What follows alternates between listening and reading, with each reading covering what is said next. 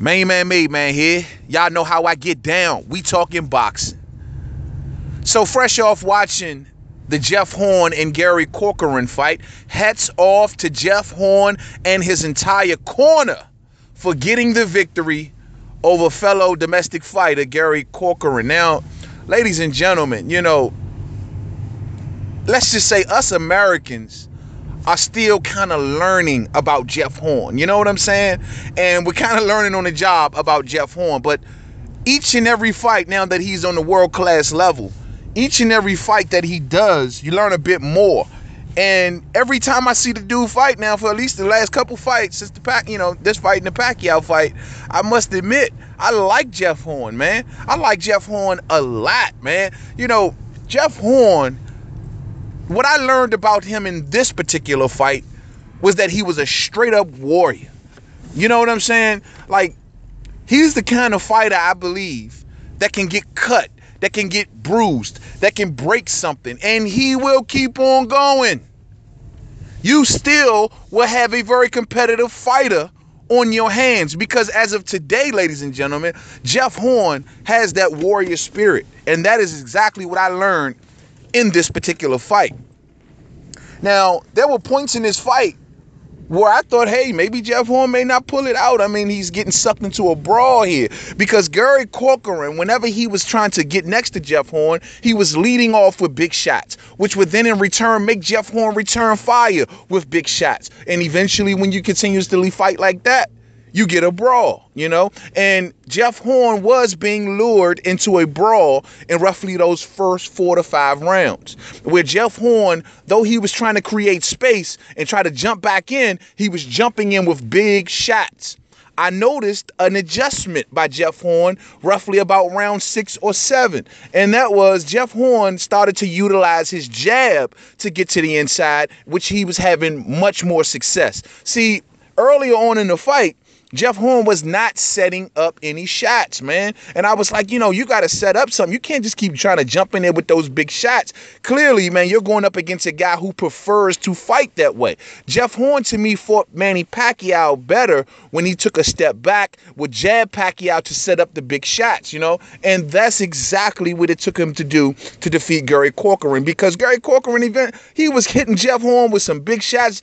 Jeff was returning fire and would land here and there, but not nearly as frequently, in my opinion, as Corcoran was. But once that adjustment was made by Jeff Horn to start to use his jab, to then start to set up his right hand, to start to set up those uppercuts on the inside, and those big hooks on the inside, he wasn't doing that originally. It worked for him, man. It started to change the trajectory of the fight. And then you had Gary Corcoran, who was pushing Jeff Horn back earlier in the fight. Eventually Jeff Horn started to push him back. Both men became bloody. Both men were bruised up. Cuts on their heads, cuts on their eyes, man. It just was a very, very action-packed, fast-paced fight, man. Very entertaining. I did not look at it when it originally aired, given that it came on so late. This fight went down in Australia, so the time differences, man, I couldn't catch it at the original airing of it, man. But, I caught the replay of it, man. And like I said, man, just a fast-paced fight, man.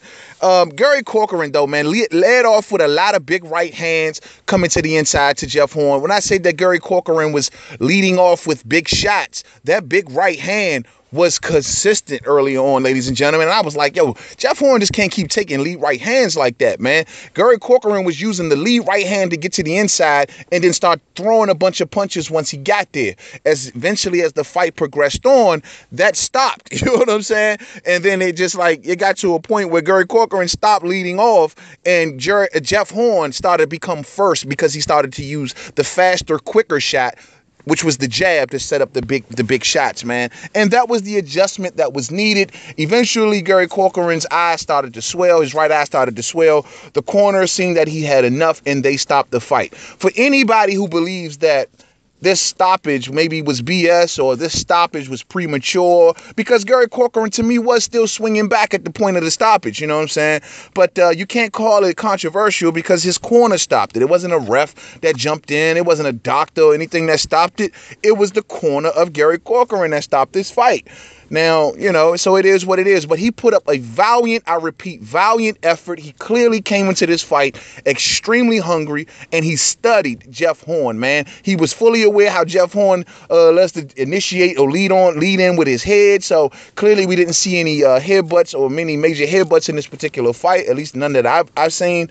So, just a good fight, very entertaining fight, man. Hopefully we see a Gary Corcoran again, man, because the way he fights, man, if he can get over that hump, man, he'll be a pretty decent fighter at welterweight. You know what I'm saying? So another thing that I notice is about Jeff Horn is that, he is a big welterweight, ladies and gentlemen. He has to cut weight basically the last day or two in order to really make weight. That's how he normally does it. That's what he did for the Manny Pacquiao fight, and that's what he did for this particular fight. Now, he's still young, but a lot of people didn't understand maybe, him cutting weight so late like that can drain him in the fight, but it didn't. You know what I mean? The formula worked in this fight, and the formula worked in the Manny Pacquiao fight. Now that Jeff Horn has retained his WBO welterweight title, the talk is that he will go on to face Terrence Bud Crawford. Now, by all accounts, take in mind before I even go there, I have Terrence Crawford as the #1 fighter in the world, ladies and gentlemen, in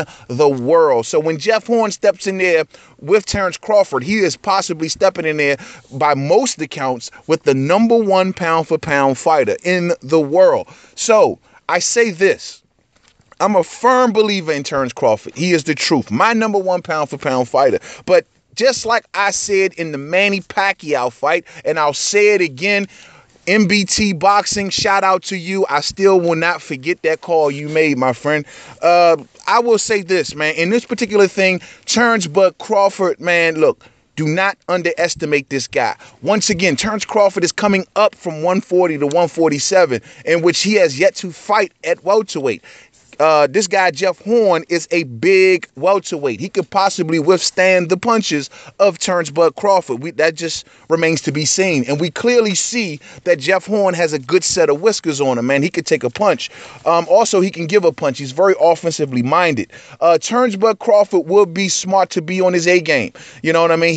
He should not look past it. All the fight fans out there need to know that Jeff Horn is not a pushover, man. Jeff Horn gives anybody hell at welterweight, in my opinion. You know what I'm saying? Jeff Horn is a very, very good fighter. I like what I see from Jeff Horn. And Terrence Bud Crawford but not go into this fight underestimating this guy for this to be his first fight at welterweight. And I'm just being honest here, because with this kid, man, look like, anything could be possible. That's all I'm saying. So while all you fight fans are counting this fight for Terrence Crawford as a guaranteed victory, I say, look, I don't know. You know what I'm saying? This is the circumstances surrounding this fight. Terrence Bud Crawford's first fight at welterweight does not make this a shoe-in for Terrence Bud Crawford. That's all I'm saying. And Jeff Horn is no slouch. People need to start to give this man more respect, man, and realize that, Jeff Horn is not a bad fighter. On top of that, he has a country behind him, which makes him extremely marketable. Hence, you see everyone, even as late as Amir Khan lately, trying to get a fight with Jeff Horn down at welterweight. Thurman would take that fight. Danny Garcia would love to have that fight. Clearly, Jeff Horn fights for Top Rank, or he's affiliated with Top Rank. So, making the fights on the other side of the pond is just impossible. But if Jeff Horn, let's just say he beats Terrence Crawford, which means that at this point he will have victories over Crawford and Manny Pacquiao. Man, I'm going to tell you like this. Bob Arum, you better get on your J.O.B., bro, and get the fights across the aisle made if Jeff Horn defeats Terrence Bud Crawford. Because we're already sitting here wondering if Bob Arum's going to make fights for Terrence Crawford if he becomes champion with the other side of the aisle. And if so, how soon? And, don't BS us on this, man, because Terrence Crawford don't have much to go at Top Rank at welterweight if he can't make fights with Al Heyman. So we'll see how it all plays out, man. But don't underestimate Jeff Horn, ladies and gentlemen. I cannot say that enough. This kid comes to fight, he comes to win, and he's basically being underestimated by a lot of the boxing world. Real talk. So to the next video, don't forget to subscribe. Main Man Made Man. Facebook, Main Man Made Man Boxing Forum. Google Plus, Main Man Made Man. Twitter, Made Man 511.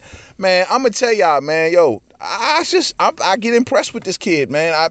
I was impressed with him in the Pacquiao fight. I'm impressed with him in this fight. Sure, Gary Corcoran is not this, great fighter, but he was a hungry fighter, a guy who studied him. And those are some of the most dangerous opponents, to get in there with a guy that studies you and is hungry to beat you, to take your spot in your country.